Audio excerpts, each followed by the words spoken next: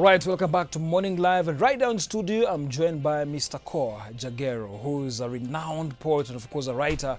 Every poet and spoken art word artist we call on set must mention this guy.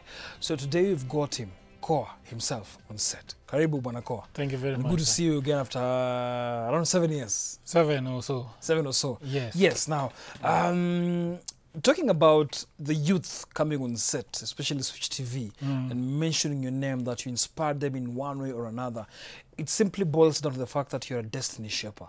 So let's start there. Before, of course, we know you're a renowned author and poet. Let's start by telling us about the youth. How do you deal with them? The youth are very interesting people, you know. So I think the only reason why I'm probably known with by so many artists or poets in Nairobi is that we had an event that we were running sometimes back at All Saints Cathedral Church called Poetry Spot. Okay. So that was a platform that was given to every artist to express themselves. Okay.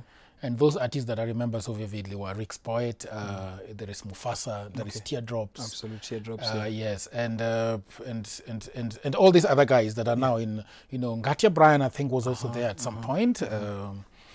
So that is I think the why, if these guys are to remember you, then you have to give them a platform to do what they love. Sure.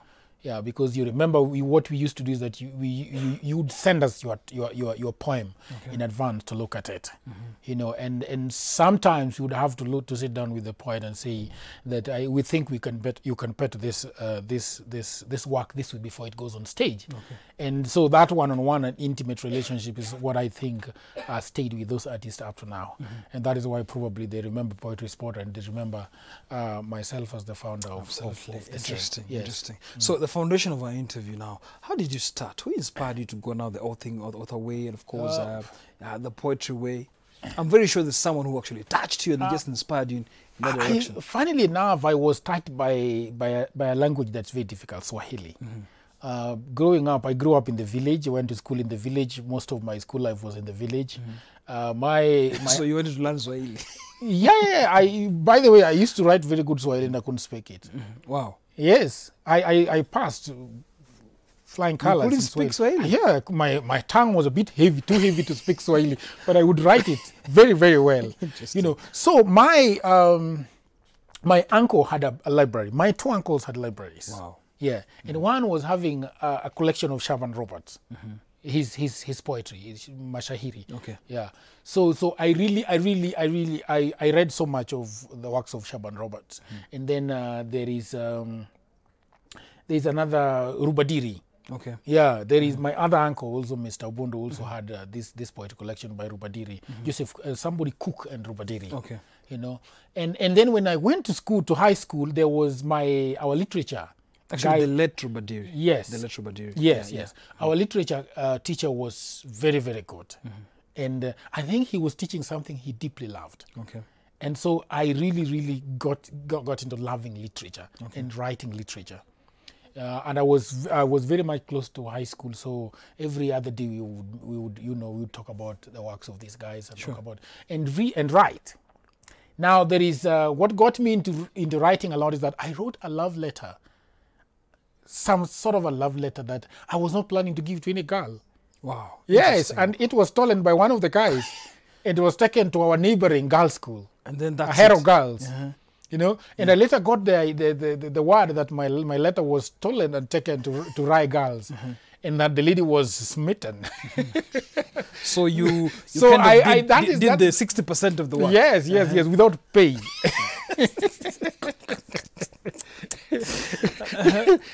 And then that's how I realized that I'm a very good writer. And I need to write and I need to do poetry. Okay. Then, of course, after that, my father wanted me to go to a teaching school. I said, no, I like teaching, but I don't want to be a career teacher. I want to do a lot of writing. I want to do journalism and things like that. So I traveled to Nairobi and studied journalism and writing. Okay. Interesting. Yes. Now, when it comes to your publishing and just your journey in writing, because you have your copies out here, and a good job you've been doing. Now, what really inspired you to now stick to the niche you are in right now? Do you do real life stories? Do you do non-fictional fiction? What inspires you to now sit down and think, I want to write about this? Life inspires me a lot. You know, I came to this city very. My father had just died 2 years before. Sorry about that. And then 5 months into my college, my mother died. So I remained an orphan in Nairobi, and life in Nairobi was really interesting. Extremely interesting. And I watched a lot of things, you know, happening in this city. Remember, I went to school with people who had a lot of money. Okay. Yes. You know. I remember every other day we would go to the 6th floor of the building where we were, and these people would just order chips and chicken. And you? You guys laughing. I couldn't afford supper. Sorry about that. You know, it is interesting. Yes. And then that's very interesting. And when you look back and tell the story of a boy who cannot afford supper and can't afford lunch, and is living with kids who are very, very rich or having very rich parents, you know. So these are very heavy stories that I really wanted to capture. Real life situations. Yes, and write about. I mean, taking me as a fictional character and taking me as a non-fiction character, there is no difference. And so I really loved writing these stories, writing stories about people doing this. And then again, our Kenyan situation. It's a very interesting place to be. Yeah. You know, looking at politicians and how they behave, and looking at businessmen and how they get rich, and looking at how people are poor and walking from Kibera to industrial area and back to make money for people. It's true. I mean, life has a lot of things to write about. It's true. And so even when I am in a matatu or in my car and doing all these things, there's a lot of stories to write. And that inspires me a lot. It's true. And I travel. And traveling also inspires me to write stories. You know, so that is really what inspires me. Life really inspires me. Now, the Ghost of 1894. Yes, it was of course inclined into what happened in Rwanda. Yeah, and the Ghost of 1894.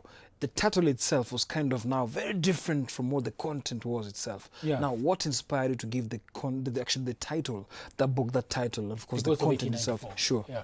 So what happened in Rwanda happened in 1994, and so I went to Rwanda and researched the book for almost 9 months. Okay. In Rwanda, I realized that the story, what culminated in 1994, started actually 100 years before. Okay. In Germany. Okay. And that is why the book, instead of 1994, it is 1894. Wow. Okay. Because the story was started by the Germans. Remember, if you have time, I can tell you a bit in 30 seconds that. Sure. Yeah, that during the World War II, I don't know whether it was the World War I or World War II, one of the world wars, Germany was going to attack France, and Belgium was sandwiched between France and Germany. Okay. And so the Germans told the Belgium that, look, we want to cross over into France through your territory. But the Belgians said, no, we are a neutral country, you can't. And the Germans told them that we will pass through Belgium.